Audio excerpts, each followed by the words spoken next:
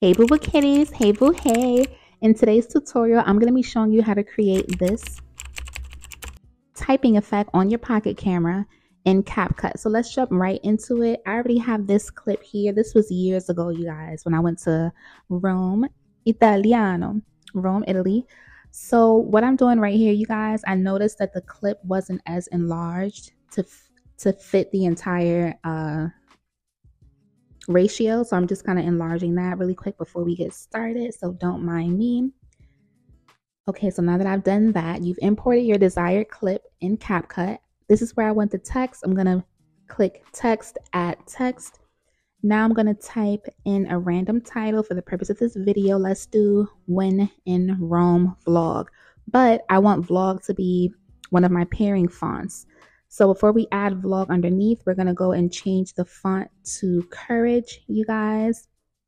Now we're going to swipe over to styles because I want a black outline. So to the right of that circle there, you guys, with the slash, you'll have this outline like this. You can play around with the other outlines, black outline, yellow outline. But as you can see there, now I'm just going to drag this text to the remainder of this clip. And when it comes to branding, you really want to do like a font pairing and be consistent. So my two font pairings are always Courage and Constant. So now what I just did, I just highlighted the first text we added, press duplicate, and then drag down the copy that I just made. Now I'm going back into the text. I'm going to change the font to Constant. Now I'm going to swipe over to Effects, not Styles, Effects. I'm going to hit pink. And then I'm going to choose this neon glow, which I love here. And now I'm going to go and change the name to vlog. So you can change the name first, then go in and change the font, add effects. I just did it backwards. So we're going to do this. Let me just make this smaller. And you can really just do it whatever is appeasing. Whatever is appealing to your eye. You want to drag this to the right or have this center. I'm just going to have this center like this. Okay, so now I'm going to highlight the text When in Rome. And then we're going to go to animations. Now, do you see under animations, there's in, out, and loop, right? We're going to be under in. You're going to see right to the right of the circle with the slash is a typing effect. It's called typing cursor. I just swipe to out because I want this text to enter the scene.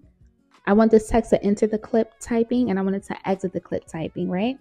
Now I did the same thing with vlog. I just highlighted vlog. I just tapped vlog, the text, and we're under the category of in when the clip is going to enter the clip, when the text is going to enter the clip.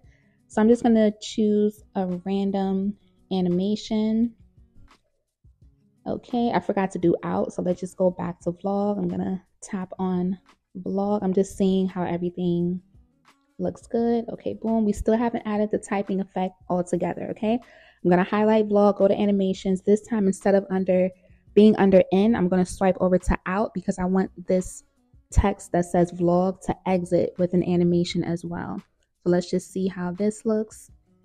And I only wanted the top to have the text. You can have all of your text have the I only wanted the top text to have the typing effect. Y'all feel like I'm doing a tongue twister, so I'm sorry if I'm getting the words mixed up. Okay, I only wanted the top text to have the typing effect. Now what I'm going to do, you guys, I'm going to go over to audio right here. Audio, sound effects, and you are going to type in typing sound, okay, or typewriter. Let me see. Yes, it's typing on keyboard. I already bookmarked the sound, so it's going to be under typing on keyboard.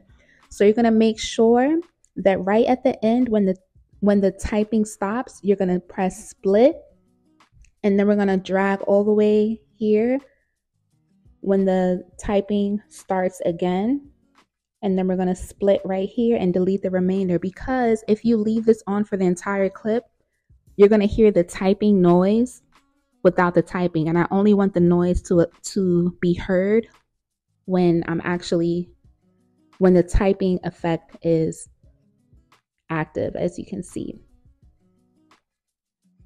So that is it, boo boo kitties. It's super easy. Just make sure that when you add the typing cursor effect, the visual, you want to add the sound as well so that it's like this.